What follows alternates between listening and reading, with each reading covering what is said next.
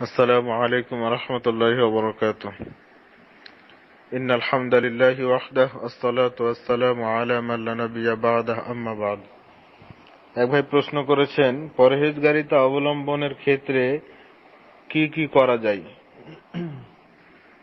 জি আলহামদুলিল্লাহ, খুব সুন্দর একটি প্রশ্ন করেছেন। পরহেজগারিতা অবলম্বনের ক্ষেত্রে আল্লাহ সুবহানাহু ওয়া তাআলা যেইভাবে পরহেজগারিতা অবলম্বন করতে বলেছেন সেইভাবে আমাদেরকে কাজ করতে হবে, আর তিনি যেসব বিষয় নিষিদ্ধ করেছেন সেগুলো বর্জন করতে হবে। এর মাধ্যমে আমাদেরকে পরহেজগারিতা অবলম্বনের জন্য চেষ্টা করতে হবে। আল্লাহ সুবহানাহু ওয়া তাআলা পবিত্র কোরআন সূরা আলে ইমরান 3 নম্বর সূরার 102 নম্বর আয়াতে বলেছেন, ইয়া আইয়ুহাল্লাযীনা আমানুত্তাকুল্লাহ, হে ঈমানদারগণ তোমরা আল্লাহকে ভয় করো, হাক্কা তুকাতিহি, যেইভাবে তাকে ভয় করা উচিত তোমরা সেইভাবে তাকে ভয় করো। অর্থাৎ নিজের মতো করে নয়, আল্লাহ তাআলা যেভাবে ভয় করতে বলেছেন সেইভাবে ভয় করা। অর্থাৎ আদেশের বিষয়গুলো একবারে জরুরি ভিত্তিতে মেনে নেওয়া আর নিষেধের বিষয়গুলোকে দ্রুত ছেড়ে দেওয়া, এটাই হচ্ছে হাক্কা তুকাতিহি।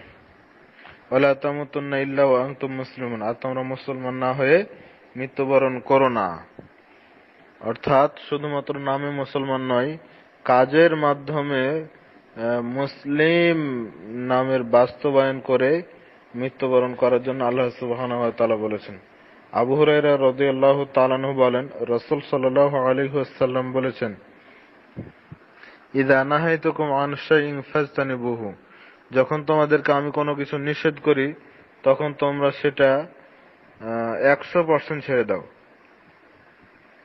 নিষেধের বিষয়টা পুরোপুরিভাবে ছেড়ে দাও। ওয়া ইযা আমারতুকুম বিআমরিন ফাতু মিনহু মাসতাতাতুম, আর যখন তোমাদেরকে কোনো বিষয়ে আদেশ করি তখন তোমরা সেটা সাধ্য অনুযায়ী পালন করার জন্য চেষ্টা করো। এই হাদিসটি রয়েছে সহিহ বুখারীতে 7288 নম্বর হাদিস।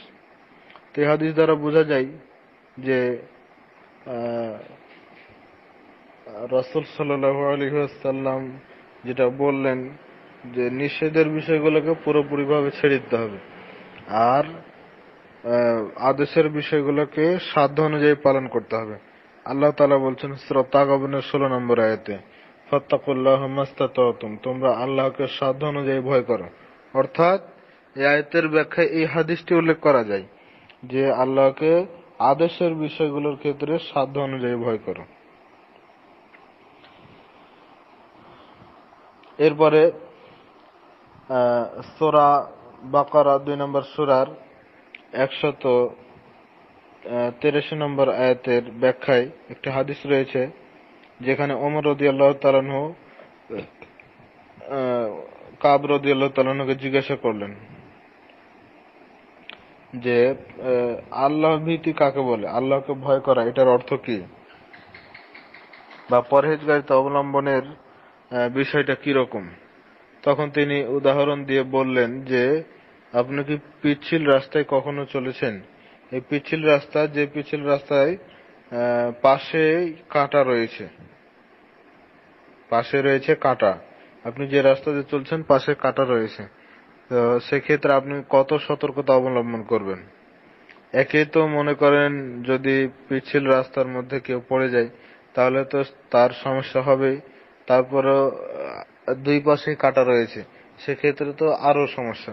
তো এই জন্য মানুষ কত সতর্ক হয়ে হাঁটবে, এটাই তিনি বুঝাতে চাচ্ছেন যে পরহেজগারিতা অর্জনের বিষয়টা হচ্ছে এইরকমই যে নিষিদ্ধ বিষয়গুলো পরিত্যাগের ক্ষেত্রে কতটা সতর্কতা অবলম্বন করা আমাদের প্রয়োজন।